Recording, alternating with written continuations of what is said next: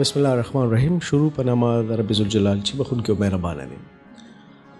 زما مخامخ چې کوم شاه زلمې ناست عمر ډېر کم لري او ماشاءالله فقط زمانه هم ښه دی، په موټه زمانه هم ښه دی، سترګې هم بلها ښکلي دي.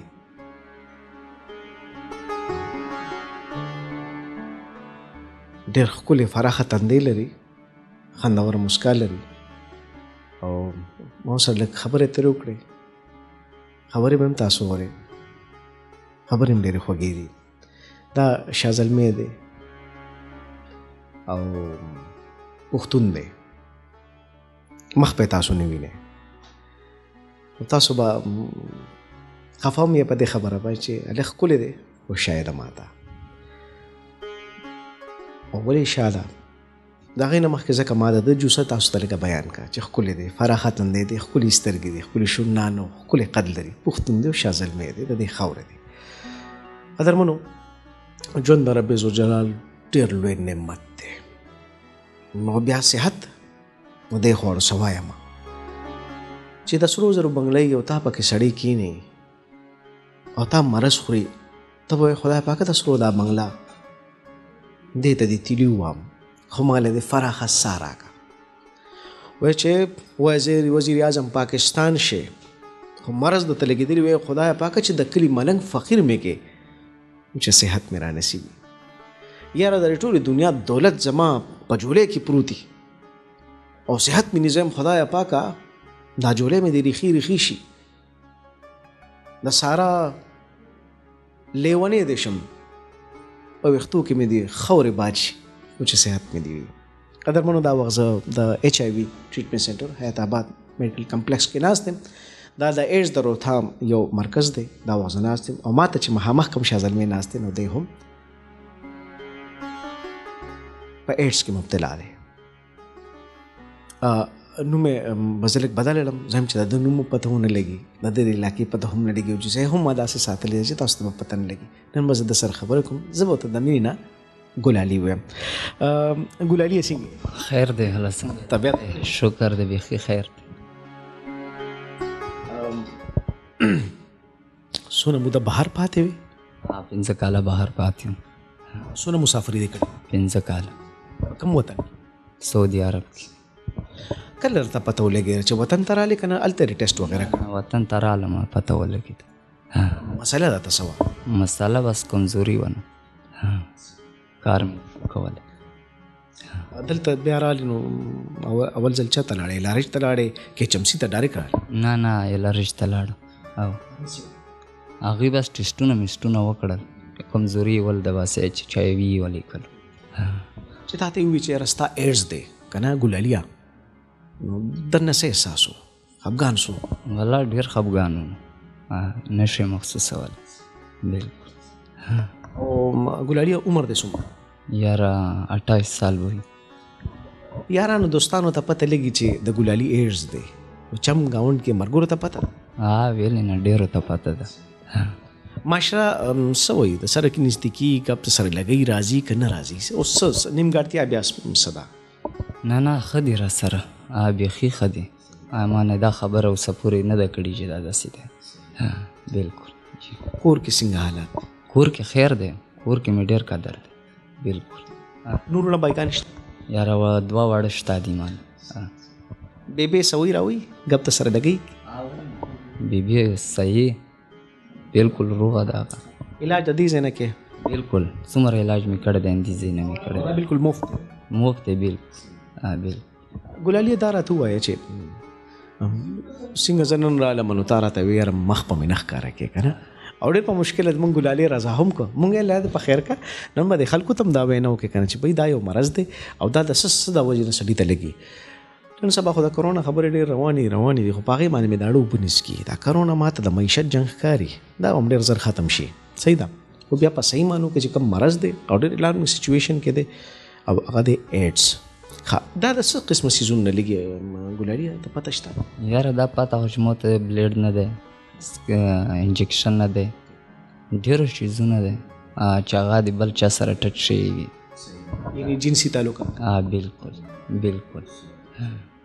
ګلالي سویل غواړي نن د ټوله دنیا اوري څه وینا کول غواړي نوې کول ته څه پیغام ورکول یاره بالکل ځان ساتنه خو ډېره فرض ده چې سړی ځان وساتي د هر څه نه بل داسې شي سره استعمال ونکړي چې هغه منع وي. تا ته اوس تکلیف وغیره یاره مخکې غونته تکلیف نشته راته اوس مزدوري وغیره کې نه ولا بیکاره یم اوسه پورې مزدوري نشته. مزدوري ولې نشته که نه ته کولی نه کولی نشم. پړه دې ارمان شته؟ یاره ارمانونه خو ټولو دنیا وي نو نه پوره کېږي ارمانونه خو لازم وي. بالکل غواړې دا چې روغ وي صحتمند. بالکل ډېره مننه ګلالي یو جهان مننه. کیمل برانډ السودیا واشنګ پاوډر نیو کویک واش فارمولې سره د خشته صفای لپاره کیمل برانډ السودیا واشنګ پاوډر کپڑے داسې صفا کی لکه نوې خوشبودار واشنګ پاوډر. السودیا واشنګ پاوډر داغونه کاره خو دي شي. کیمل برانډ السودیا واشنګ پاوډر.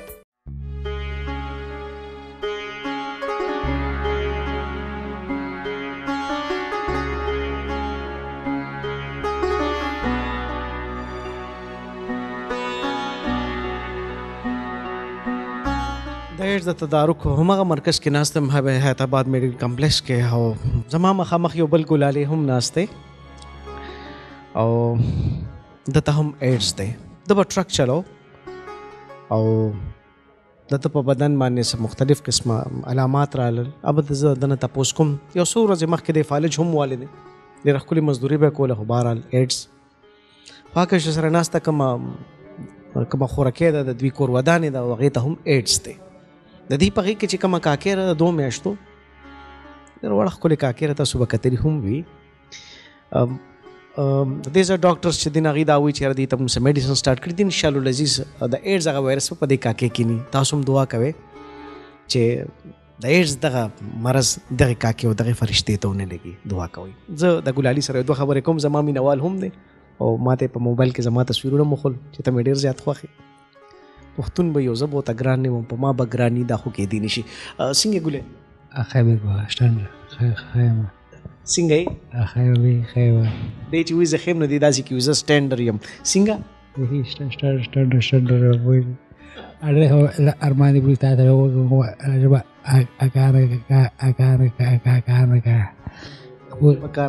ما ډېرې خبرې ارمان دې تا سره زمینه د کوشش وشو دا زما ارمانجن و چې یاره زه ما سره ملاقات وشي. ښه څه به دې چلول مزدوري به یې ته څه کوله؟ غټه ټریلا پوه شوې غټه 50 فوټ ټریلا اچھا چلوله. دا راته ووایي چې خورې تاسو ته هم ایډز دی؟ ما ته تاسو دواړه په یو ځای هم د دې مرکز نه علاج دا دوايي دلته مفته ملوي؟ اوس تاسو طبیعت څنګه؟ اوس ښه بالکل. مزدوري کوله څنګه مزدوري به؟ ماشاءالله داسې مزدوري کوله چې ډېر غاګ داسې مزدوري به کوله. سلا امر به وشو اوس د مشرانو ته خبرې ورښودې خو اوس زه په شي غریب بیمار اوس دې څه مزدوري کوي خورې؟ نه هېڅ هم نشي کولی. دې اوس کار نشي کولی؟ څه وجه چې کار نشي کولی؟ کار له چې بس ناسته خپې لاسونه یې کار نه کوي نشي کولی. او ته کار روزګار کولی شي د کور منډه چې کوم هر څه زه کولی لوښي لرګي جامې د دې بیمارۍ له کبله خوراکۍ ستا د ژوند کې مطلب د کمې خو نه راغلی مطلب منډه ترړه کلي ولس هر څه کولی شي؟ هر څه کولی شي. خو دلته ده ته ډېر تکلیف دی په ده باندې زه ډېره خفه یم چې بس داسې چې ډېر مجبوره شو ډېر بېوسه یم غریبي یم ته. دلته خو دا علاج فری دی مفت دی که نه؟ مفت دی. دا کاکې چې ستاسو 2 بچیان نور هم دي؟ 2 بچیان خو دا ایډز نه دی؟ نه ورته نشته. ټېسټونه مې ورله کړي یم هغه نه مخکې شو د بیمارۍ نه مخکې بیا د بیمارۍ نه پس بل وشو او هغه ټېسټ صفا یې نشته. ښه نو په هغې خو به ډېره خوشحالۍ خور وایي ډېره خوشحاله مور یم. د دې کاکې دپاره چې کوم تاسو کومه دوايي درکړې هغه ته استعمال کړې ده؟ هغه مې استعمال کړې څولې خورځې بس هغه مې ورکړې اوس بنده کړې ما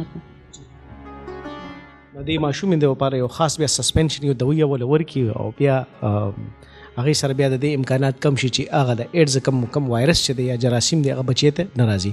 امید داره به چې انشاءالله العزیز دا کاکې به محفوظ وي. ښه دا راته ووایي چې ستاسو کم کاکیان دي او نور زامن دي که نه بچیان دي اته ښکلی را ښکلی د هغې لپاره څه احتیاط کوئ تاسو کور کې؟ ولې نه ښکلو هېڅ څه نه نه ځي، یو صرف دا د ستنې نه ځي چې پیچکارۍ ستنې نه ځي، یو نوکراش نه دی ښه دې نه بغیر که نور هېڅ څه نه دا نه ځي. نور څه احتیاط کوئ؟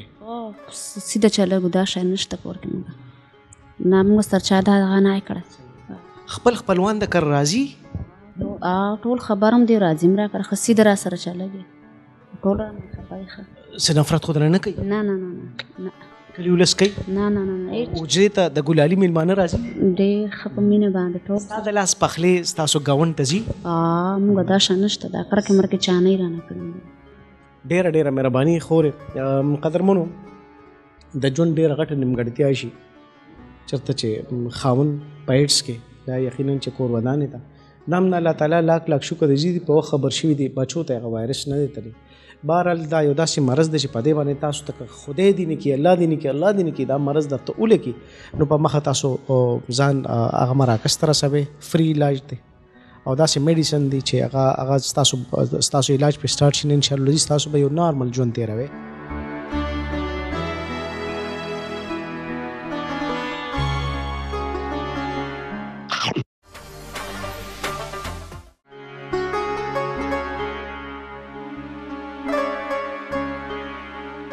دا اوس یو باباجي راوسته یو مریض یې راوسته ده ته هم دغه بیماري لګېدلې ده خو ده ته یې لا ویلي نه دي ستاسو مخامخ ته ښکاري او ده ته هم ډایګنوز شوه دا نوی پیشنټ دی. قدرمنو دا وخت ما سره شبیر بھائی ولاړ دی او د ایچ آی وي د تدارک چې کوم مرکز د په ایچ ایم سی کې د هغې هم دی او سره پرویز بھائی هم ولاړ دی هم دلته کې کار کوي. شبیر بھائی سره دوه خبرې کوم. شبیر بھائی روزانه څومره نوی پیشنټ راځي؟ یوسف جان بھائی روزانه خو داسې دی چې دوم شي دریم شي یوم شي خو دا میاشتې 50 پورې 40 پورې بیماران نوی راځي چې چا کې ایچ آی وي وایرس تصدیق وشي او دلته موږ ته خلک راولېږي ریپر شي یا هغوی ته داسې څه پته لګي د اول نه چې ایډز والا سینټر چېرته دی علاج چېرته کېږي یا چا ډاکټران یې موږ ته راولېږي. شبیر بھائی دې کې تعلیم یافته خلک هم شته که نه ټول داسې خلک دي چې هغه مختلف مطلب ټرک چلولې یا بهر مسافرۍ کولې یا د وړو روزګارو سره تړلي په دې لږ رڼا څه قسمه خلک په ایډز کې مبتلا دلته راځي؟ دا خو ډېر ښه سوال دی. اول چې کله د ایچ آی وي پروګرام زمونږ صوبه کې شروع شو په هغه ټایم کې به چې کم خلک راتلل نو موږ به دا وی د هغې تعلق په د بهر ملکونو سره و سپیشلی ګلف کنټري سره او داسې نور. اوس دا بیماري زمونږ لوکل کې هم راغلې ده زمونږ په دې کې زمونږ ښه ماسټر خلک شته بیچلر والا خلک شته ګورنمنټ جاب والا خلک شته او هر یو طبقې والا خلک مونږ سره دي چې په دې کې ایډز بیماري راغلې ده او ایډز بیماري شته او هغې لږ داسې د ایجوکیټډ خلک چې څونه دي نو دوی ته پته هم لګي چې دا بیماریانې د دې وجې نه لګي خو داسې څه بیهیویر کې پاتې شي.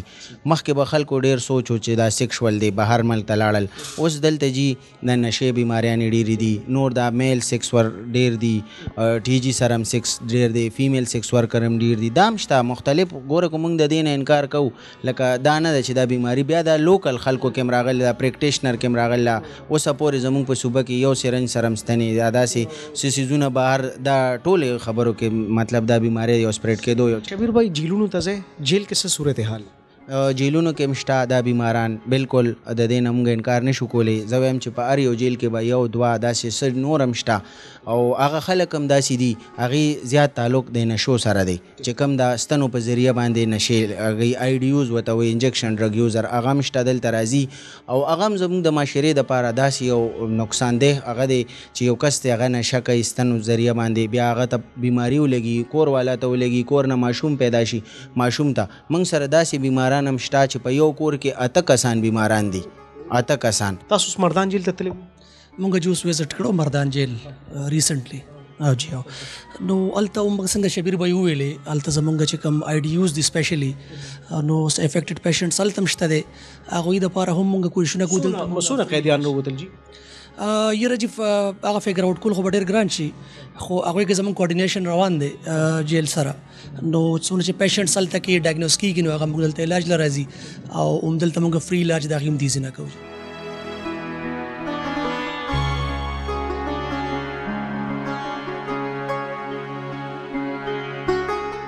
د قدرمنو د شبیر بای دی انچارج دی د ایچ آی وي کنټرول پروګرام په ایچ ایم سی کې د لیبارټري انچارج دی.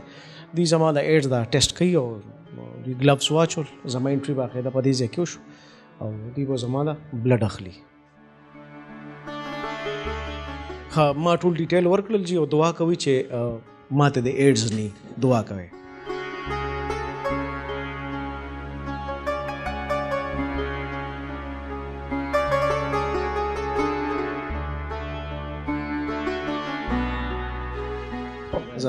زما ټیسټ راغی الله دې خیر وکړي.